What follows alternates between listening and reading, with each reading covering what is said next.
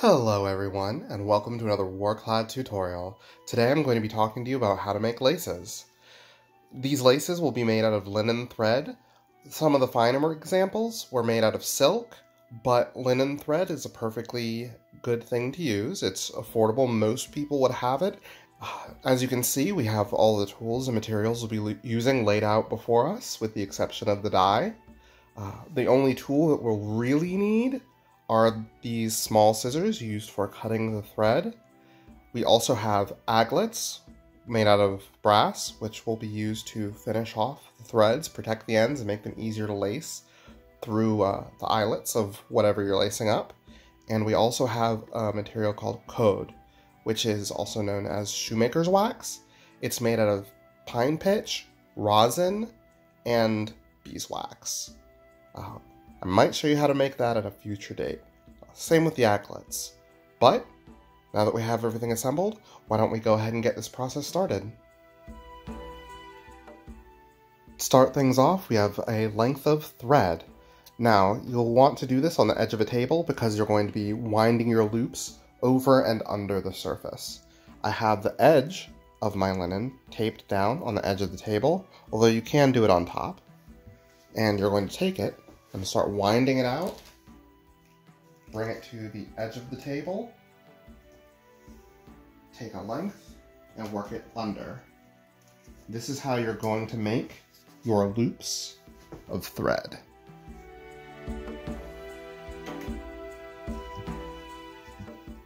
We have one loop down, and we're starting our second.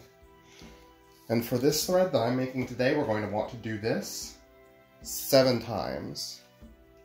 For the technique I'm using, you could also do it 5 times if you wanted a thinner bit of lace. But since we're using this for armoring purposes, we're going to want it to be very strong.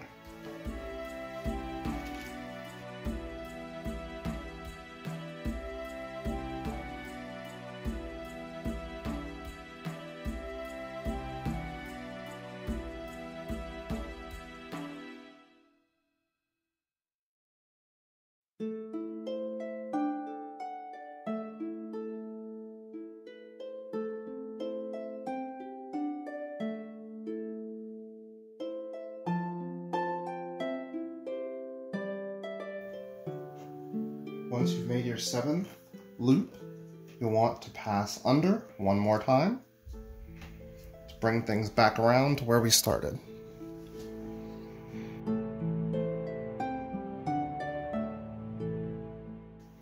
At this point, we're using those tools.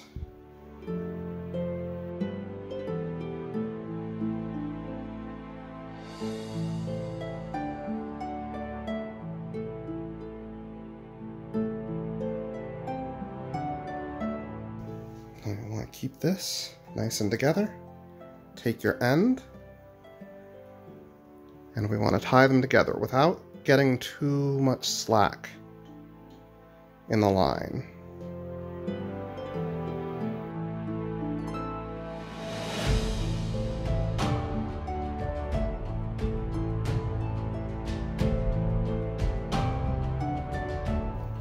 Take that excess, trim a little bit of it off.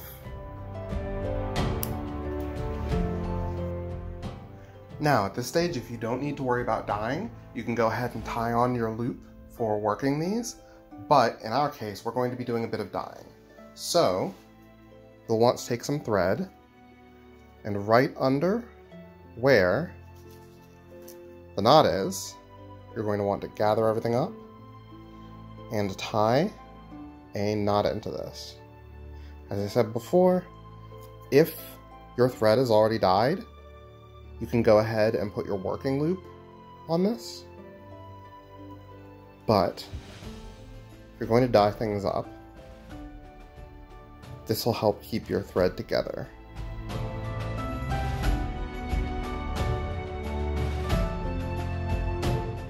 Voila, nice and tight.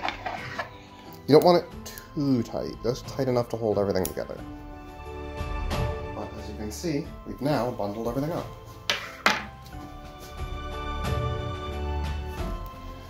carefully work your thread off of wherever you have wound it up. We now have 7 lovely loops of linen thread all wound together. Now, if you're going to dye things up, you'll want to tie off at a few different points because during the dyeing process, it's very easy for things to get knotted up. So, we'll start that process, and I'll see you back here in a little bit. Back in a snap. We've now dyed everything up. I know that went by real fast, right? Unfortunately, in the real world, that takes about a day. But, as you can see, it's a lovely shade of red. Now, I did learn a little something working on this. I tied things a little too tight, so we have some areas, like right here, where you can see that the dye didn't quite take. That's because I had things tied down a little too tight, and the thread on the outside got dyed, and the thread underneath did not. But now that we have this, go ahead and cut out all of your little tie-on points, such as on the end here. I still have one left. Leaving these on the end here. This is where the knot is, and that area is very important. You don't want to mess with that, and you want to be careful not to cut any of your other threads. But we'll go ahead and get that off, and I'll show you how to make the loop that you'll use to get everything nice and set up so you can start looping and braiding. I've made an easy little knot at the end of everything where they're all tied together to make a loop. Now this will allow me to hook over the end of something like, in my case, a hammer handle held in a vise, but you can easily use a table leg or a chair leg, anything nice and sturdy that can take you pulling on it without pulling over or coming loose, because we're going to need these loops to be nice and taut for braiding. So let me go ahead and get everything set up, and then we'll get to the hard part. This part is fun as it's a bit of a workout. Now to get everything kicked off, I ran the code over the edge of the threads to get them nice and coated. It forms sort of a protective layer and also helps them stick together. Now, we're going to take these loops and one by one loop them over our fingers. We're going to do 4 on one side, 3 on the other. And you can also do this with 3 on one hand and 2 on the other. But as I said before, we want to make this nice and sturdy. So those extra 2 loops will make things much stronger. You might hear me pulling some threads apart. That's because the code has caused things to stick together a bit.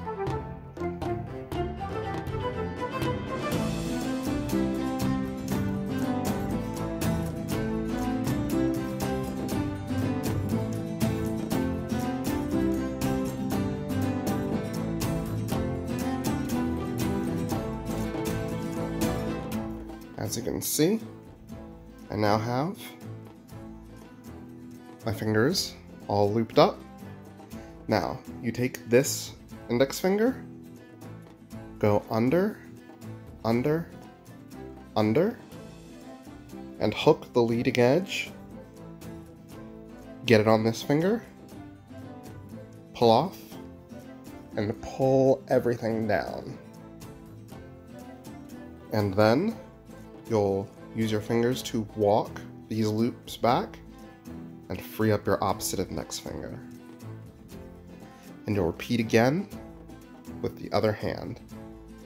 The more you do this, the faster you'll get, and it'll start becoming like second nature.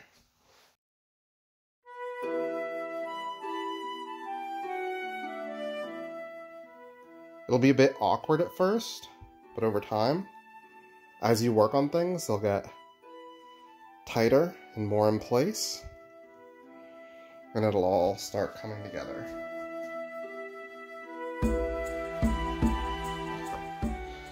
So I'll see you in a few hours. This is going to be a bit of a workout. Your arms are going to be very tired. but stick with it and you'll have something awesome. See you when this is done. Well, we finished all of our braiding, and as you can see, we have a lovely piece of lace. Now, this is technically usable as is, but at this stage, we're going to attach the aglets. Now this is going to require a little bit of glue, so we're going to go ahead and heat that up, and then use it to start attaching things, and then we're going to stitch these into place. We've now melted our hide glue, so it's ready for use. And we've trimmed the ends, so they're nice and even. And now, all you have to do is take the last few inches of the lace, get a bit of hide glue, and paint it on. You want to get a nice liberal amount. I'm going to take this off screen for just a moment because I don't want to drip glue all over my table.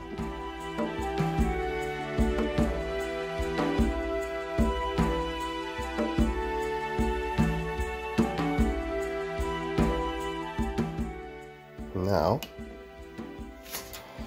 I'll take an aglet and gently try to get this in the side. Now, I can take an awl. I have a little bit coming through here on the edge, but I can push this further inside the aglet. If I can, I'll get all the glued bits inside, like so. If you get a little on your fingers, just dip them in the water. The water should be warm. Wipe them off. And you can see it's now inside. So I'll prepare a little thread, we'll stitch things on, and we'll have some finished laces. Alright, so at this point, I will take a needle, pass it through the hole, and start stitching such that everything will remain perfectly attached. Pass it through the top. Honestly, I should have pulled that further through, but fingers are still a little bit sticky from the glue. It shouldn't be too big a problem. Pull that through.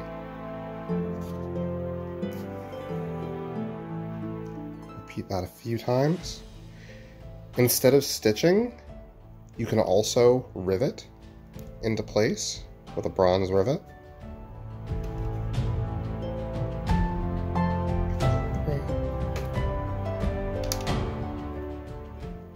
And you'll get a similar result. There's also evidence that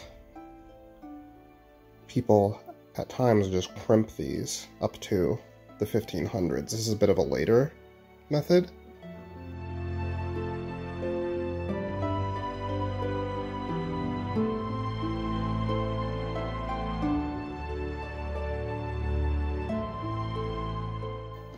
To finish off,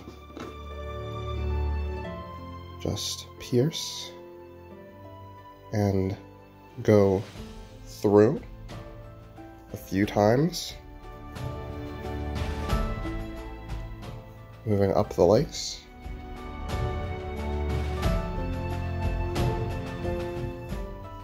And that'll hold things in place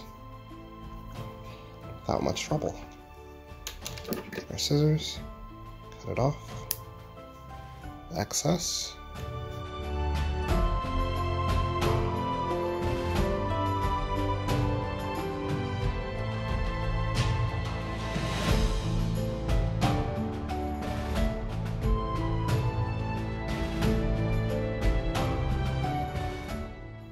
Well, here it is, the finished lace. As you can see, we have the aglets attached at both ends. All that's left now is to go ahead and grab the cuffs and get it attached. Obviously, we'll have to make another one, but now that we know how, it should be pretty easy. And here we have it, the tutorial finished at last. Leather cuffs and authentic medieval style laces. These can be used to make arming points to attach your armor to your arming clothes. You can also use them as drawstrings on purses and pouches, and as general cordage. They also work well for lacing up your clothing in your medieval impressions. And now you know how to make them for yourselves. So thank you for joining me on another tutorial, and thank you to all my supporters on Patreon. It's thanks to you that I'm able to make videos like this, and can keep making them in the future. If you like videos like this, please consider supporting me there, and if you like the things I make, feel free to check out my shop on Etsy, and follow me on my various social media accounts. And don't forget to like, subscribe, and click the bell, so you'll be notified for future tutorials and other videos. So until next time, stay safe and happy crafting.